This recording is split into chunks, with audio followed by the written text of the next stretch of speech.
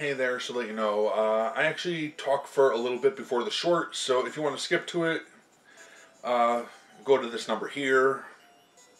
Didn't give this warning, didn't realize I would talk for so long beforehand. But yeah, number right there, and no, I still, I hope you like to hear what I have to say. It's not important, just something I wanted to talk about.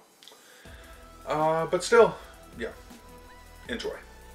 Hey there, every pony, this is PotterBrony, and welcome to another blind reaction of My Little Pony Friendship is Magic, official short, Teacher of the Month. Now, before I get into it, a couple things I wanted to talk about, just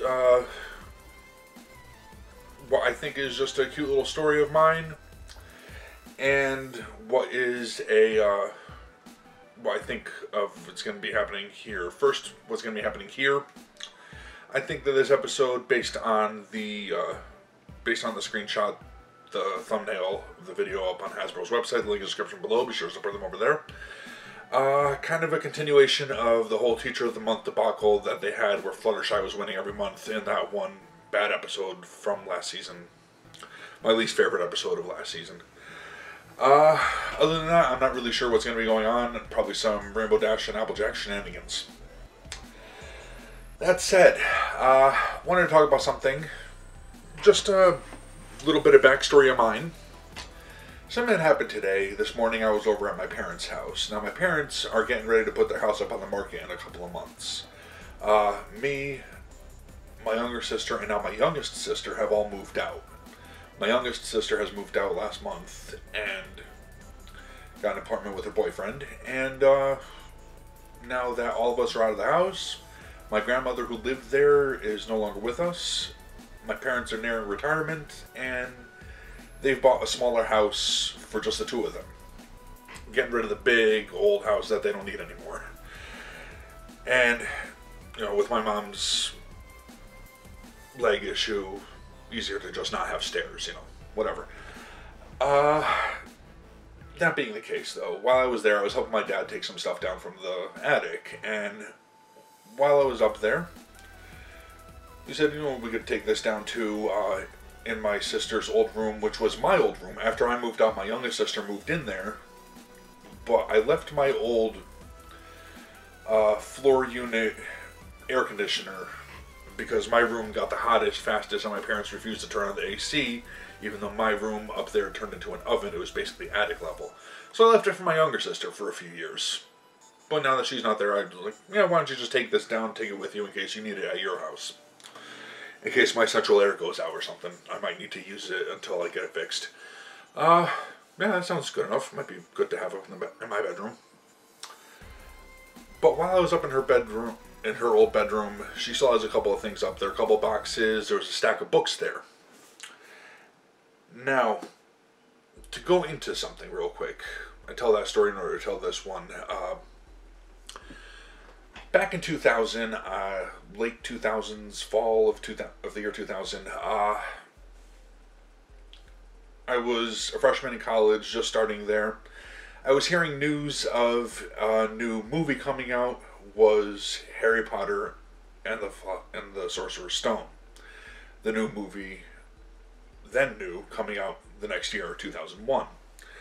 And in the news, they were talking about, like on the radio I was listening to it on my way to campus.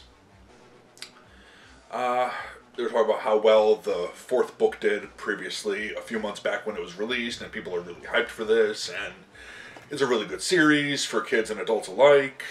I'm like, I think my little sister has a copy of that book, the first book. So I go over and see. I asked with her, and she said my little sister, who was 8 at the time, said yeah, she has a copy. She only read about a quarter of it. She can't get into reading. She might get back to it sometime. Truth be told, I don't think she ever has. She's seen the movies now. She's like, I don't think she read the books again. And yeah, she had a copy of the first book.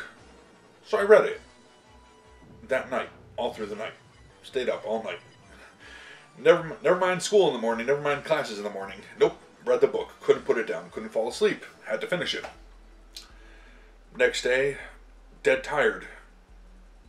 On the way to school, went to the store, bought the second copy of the book because I knew she only had the first one.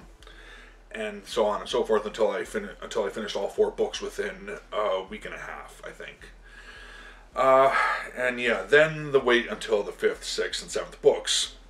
But as I was leaving her room, now I've got several copies of the first book.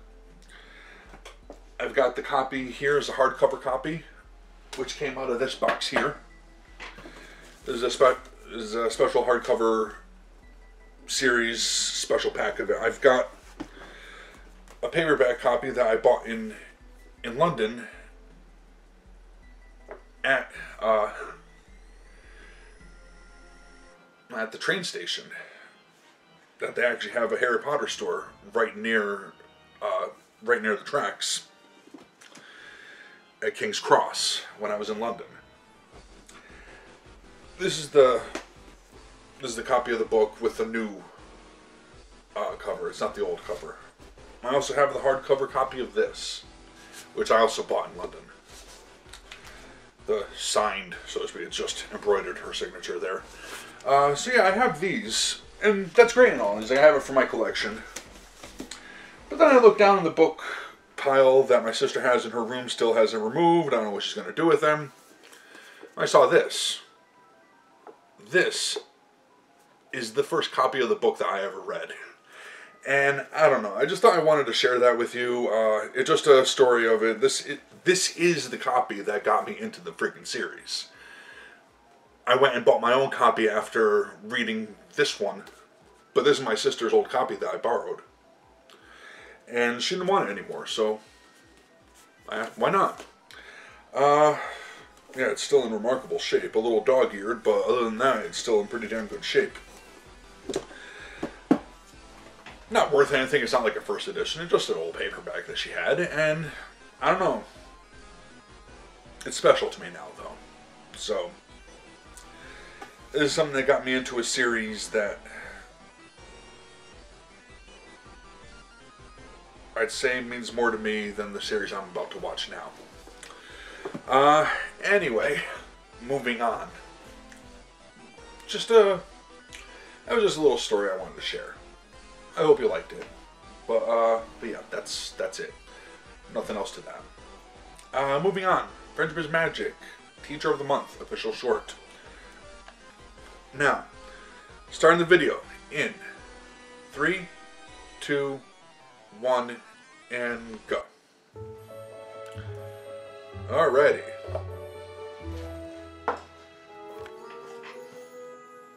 Yes, another win for Fluttershy. Congrats on being Teacher of the Month. Again. They couldn't change the picture. What is this, number 15? Oh, 16, actually. What's your secret? Say some other pony wanted to be Teacher of the Month. What should she do? Pay the students. Well, I'm not exactly sure. All right, class. Time to tidy up. I mean, it's time for a clean-up dance party. Make class fun. Why not? You see, those are the best teachers that make learning enjoyable. Today, we're going to learn about responsibility. Oh. By taking care of baby animals. Yay! And skunks, too. Now, aren't the hoofed animals like that giraffe they're sent to? Sorry, everyone. Looks like we have to cancel our field trip because of the weather. Damn Pegasi. Oh, wait. Fluttershy is one. We'll just have to stay here and play games instead. Yay! It's the same picture. It still is. You really are a great teacher. So, teach us! How can we get our picture on that wall? At least they're going about it better than they did in the episode. Welcome to the first annual Student Appreciation School Party. Set up and hosted by us! Yay!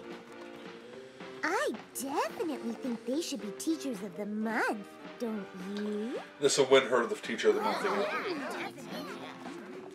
Because she's so gracious, she should be Teacher of the Month again. Thanks for your help, Fluttershy. We would have never thought of this without you. Wait. Oh, and that's... This was Fluttershy's idea? There it is. Well...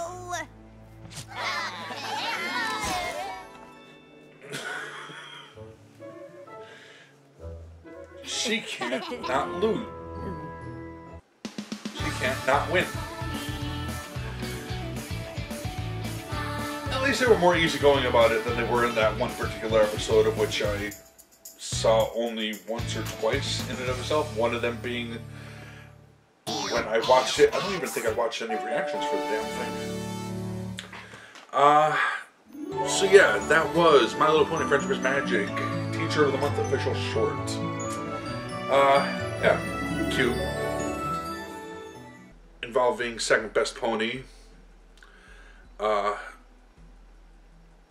fourth or fifth best pony, and sixth best pony of the main six.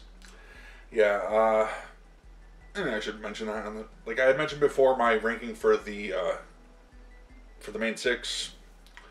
Number 1, Twilight, no contest. Number 2, Fluttershy, pretty solidly in there as number 2.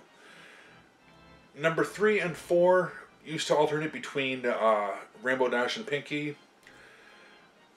Could be either one, but Pinkie has now solidly taken number 3. She's just, I just really like that character. And Rainbow Dash was at 4, Applejack was at 5, and Rarity at 6. If only for the fact that I had at one point actually hated the character of Rarity.